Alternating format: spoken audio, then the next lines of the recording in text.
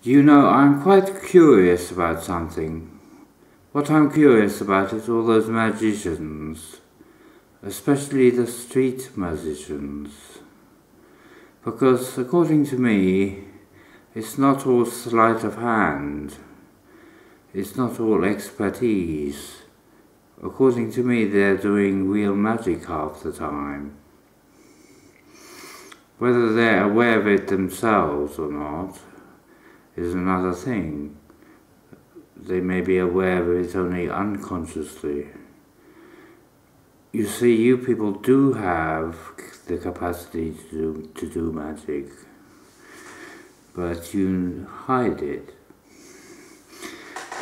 In certain times, people who did magic and displayed it were burnt at the stake. Well, they were doing nothing wrong. They were simply doing magic. There's nothing wrong with doing magic. It's not forbidden in nature. But in order to hide everything away, everything was planned, all very secretly, so that people would have terror inside themselves of displaying any magic openly.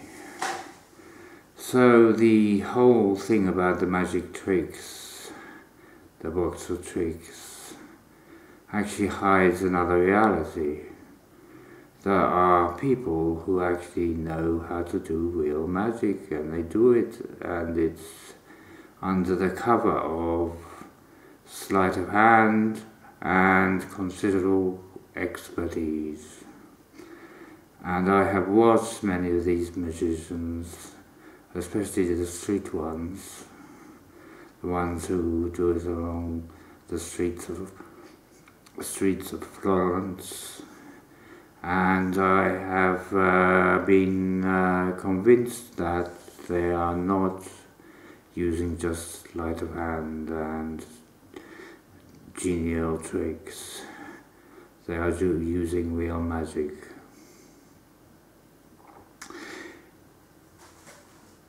Now, this may seem a strange conclusion to come to, but you people 3,000 years ago did not hide magic at all, really.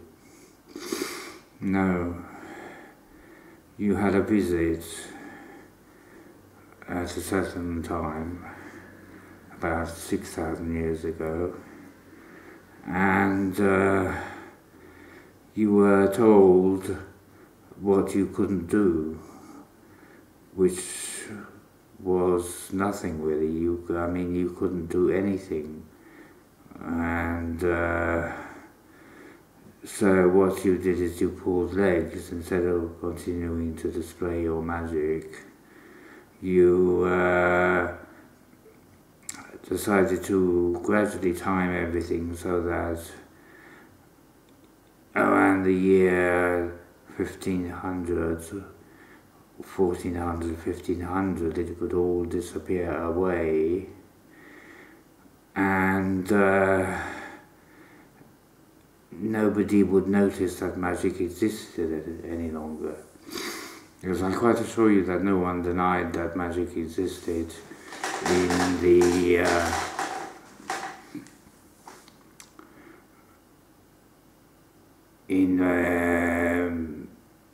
Dark Ages, for example, or in the Middle Ages. People did not deny that it existed. They all knew that magic existed. In Egyptian times, ancient Egyptian times, they all knew that magic existed. The pyramids were built with magic, and many constructions were built with magic, with the help of magic, a combination of human force and magic. And you people were on the verge of creating magic spaceships. Well, you were informed that you weren't allowed to do that because it would be the immediate destruction of your planet, whatever the consequences would be for the rest of nature. We would not allow you to construct spaceships. So, and that was in ancient Egyptian times. And so you did not construct spaceships.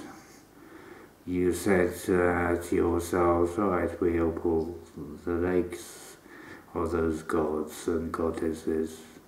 We'll hide everything away gradually according to our plan. And the real Catholic plan started 5,000 years ago. And you planned everything to the last tiny detail. Only of course you have one defect, is that you don't have sort of plan B, plan C, plan D, plan E, plan F, etc. You are too vanitous, you don't deviate from your plans. We of nature deviate from our plans a lot. We work out alternative plans all the time, and we use them because we are not vanitous. We know that we make errors, and we admit to ourselves our errors. But you people cannot admit yourselves what errors you make. That is called hideous vanity. So, going back to the magicians, well, in the Catatonic Society, there are people occasionally born with exceptional magical talents, and they're called little magicians. They're quite useless at school and other things, but they have the magic capacity to do many things, and they are very surprising for the people around them. And they are given a state salary. No, sorry, I've got it wrong. They are not given a state salary. They are the only people who have not given a state salary, because they are forced to produce their own banknotes, which is very difficult because the banknote of the Union of Nature is the Zorg, and the banknotes are extraordinarily difficult to make. Now, the little magicians must be pushed to their utmost, so they have to actually produce their own magic banknotes. And that's a sign that they are positive, you see. If a little magician knows how to make his own magic banknotes, then he is positive. And he is tested by God. God tests his reactions to, for example, insults, and sees what kind of destructive things he does. If he doesn't harm any living beings and just harms objects, that is, just destroys objects, then he is passed as okay. That is a little magician who is okay, because in exchange for an insult you don't harm living beings. Living beings are infinitely precious. So, these little magicians, they actually go by themselves to a luxury eating house, and they order a table for 3, right? So everyone is a bit surprised because there's just one of them, it's just him. They are always males, and anyway, suddenly sitting in their seats at the table, 2 women appear, 2 young pretty women. in flashes of blue light. And this shocks everyone out of their mind. And the little magician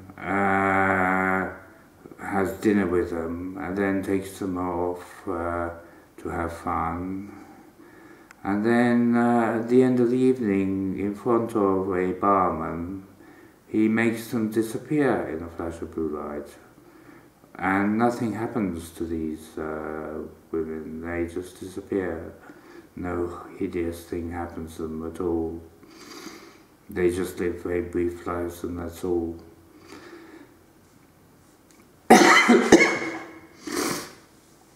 So, the magic going on the earth though is more creepy because it's being subtly hidden.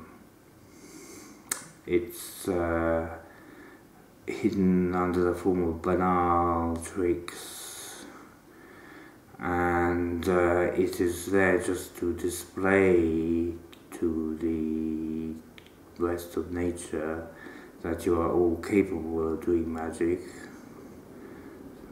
but you are not going to show it. You actually practice your magic that way. And all normal people actually practice magic. That's it. When I say normal people, none of you are normal, but all the ordinary people on the earth, in some point of their lives, practice a bit of magic. Then they forget about it. So, yes, magic does exist on the earth. And by the way, magic is simply called concept power in nature. In the dictionary of nature, it is called concept power. And concept power can be harnessed and can be controlled by a computer. And of course, the gods have concept power harnessed by a computer. The Animal Rights Association, which is comes from the bottom and has risen to the top, and has its own gods, many of them, who actually became gods. Now, they are the most brilliant at harnessing concept power, because as I said in another video, they are brilliant at technology. Well, that's what I wanted to say. You do have magic, you perform magic, your magicians are actually magicians very often. It's forbidden to be a charlatan in nature. It's forbidden to say that you are a magician and claim that you are a magician seriously and not be a magician. That is a crime, you see. But it's also a crime to do magic and pretend that you're a charlatan. So things get rather complicated, don't they?